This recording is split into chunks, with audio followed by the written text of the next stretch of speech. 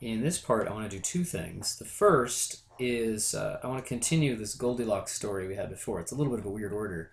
I've shown you the condition that was too strong to expect to prove, the global diffeomorphism condition. And then I've shown you what actually turns out being just right, the conclusion of the inverse function theorem, local diffeomorphism. But I want to show you something that's actually not as much as we'd like to show. But another way to say it is to split up what we are going to show into two separate pieces. Because the condition of being a homeomorphism, a diffeomorphism, even local, it's about inverting things, even locally. And that's a story about one-to-one and onto. And so I want to just make a couple of definitions. One of them you don't see very often, but it turns out to be pretty nice in the context of this proof. So again, we've got f, u, to, let's just say rm. It doesn't really matter. We're not being super careful about the dimensions here, super specific about that.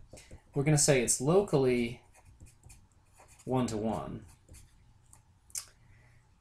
if the usual thing for every x in U, there is a neighborhood, that is an open set, or really just anything containing an open set, V in U of x, such that, and now we're not going to require anything about f restricted to V, but that it's one-to-one. Okay. So it's just part of that definition. Now note, automatically, then let's say we're going to call it G as usual. And the usual notation is F inverse, but it just gets more cluttered if you have more symbols when we get to the hard stuff, the big calculations.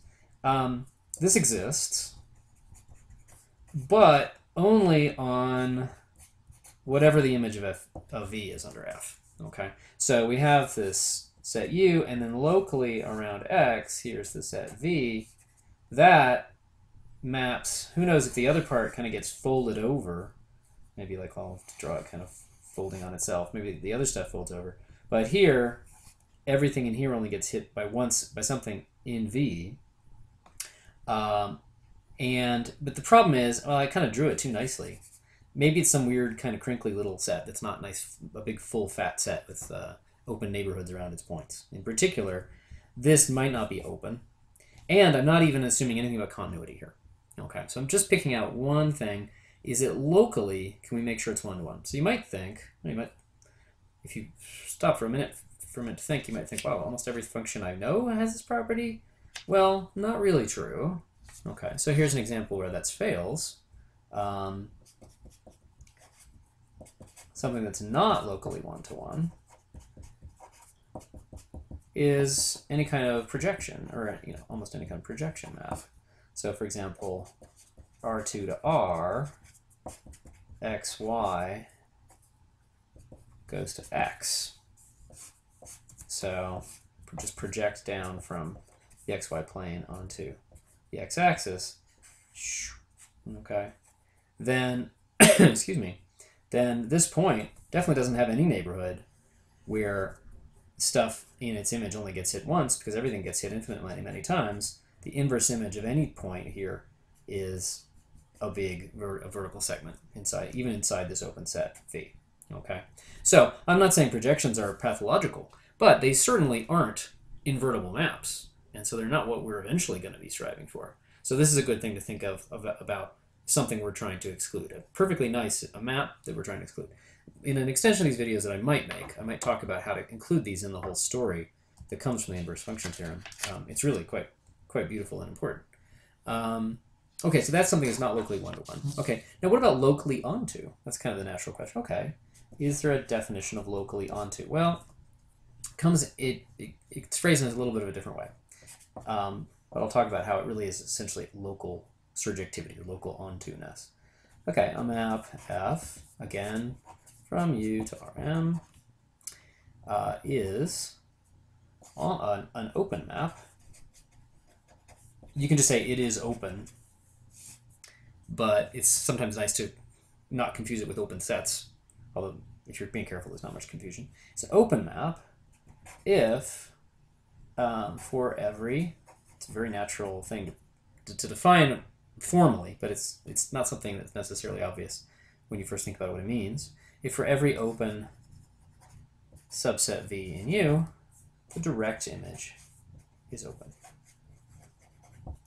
Okay, so important notes. It formally sounds like one characterization, one of the most powerful characterizations and general characterizations of continuity.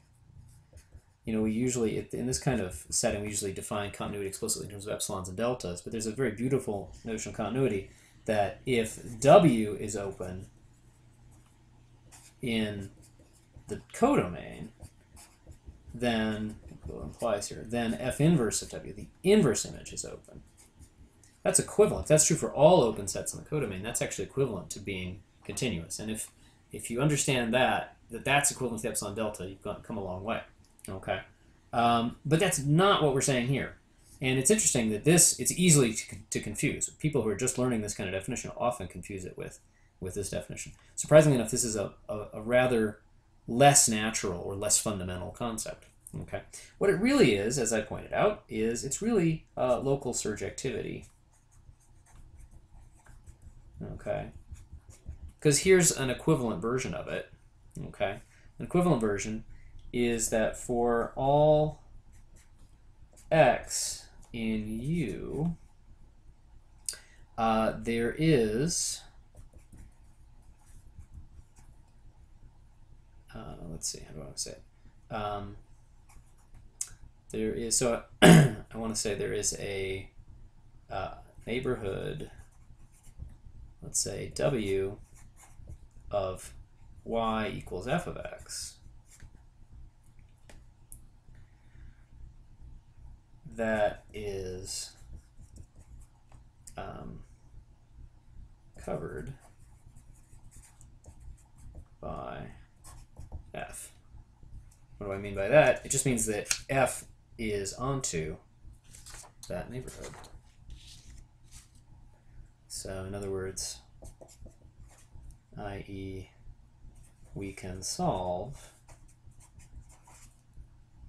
y equals f of x, given a y in that neighborhood of, we can solve, let's see, actually, you know what?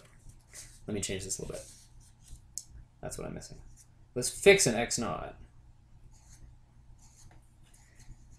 I'll draw a picture in a second here. We can solve y equals f of x for all y near y naught. Okay, so here's the deal. We've got x naught, and we're going over, here's u, and here's like f of u, the image of that. Now f of u, I'm not assuming that that's all of Rm. I'm not assuming it's surjective, but I take x naught, and I look at where it hits in y naught. Okay. Now the claim was that any open neighborhood of x naught should push forward to being an open neighborhood of y naught. So it shouldn't collapse to something that has no interior. So that means that there should be, so for any neighborhood here, v, that f of v should be open. That means that it's got to have some neighborhood inside it, w, that is known to be open, like an open ball, for example, and that's what we're going to use in practice. It's got to have some open neighborhood here that is all inside f of v. Okay, so this statement is actually a little bit weaker than what openness truly implies, but it's really the heart of it. That I know that any y in that guy, y is in here, must be the image of something nearby x naught.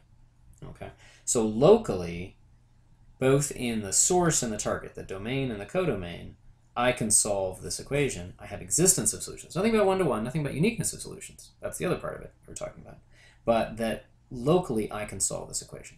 Notice the connection to the existence problem for solving nonlinear equations. And again, that's why I started with this, with the practical aspects of that. So it turns out that one of the things we're going to need to show is that f is open, and that's going to be where the trickiest part, the deepest stuff, and where one of the methods of explicitly solving equations is going to come in, where that practical stuff is going to connect with the theory. So in fact, if we look at what we've got, what we really want to show is local diffeomorphism. Well, let's not worry about the derivatives quite yet. I think I'll actually push that to another video. We want it to be a local homeomorphism. Remember, that was continuous with continuous inverse, at least locally. We certainly need it to be locally one-to-one to have any kind of local inverse at all. We certainly need it to be open, because if you look at the definition carefully, that is part of the definition of local homeomorphism. If you don't put that in there, then you might get a situation where the domain of the inverse map is way too small. It doesn't make any sense. And of course, you want the inverse to be continuous, and we'll certainly want that as well. Okay. In fact, we're going to prove it's differentiable. But I wanted to put these things out there before I got into the nitty-gritty of the proof. We're really going to separate these out. They actually come in rather different ways in the proof when we look at all the details carefully. Locally one-to-one and locally surjective, or in other words, open. Okay. So the next video, I will start diving into more of the details of the proof and try to figure out.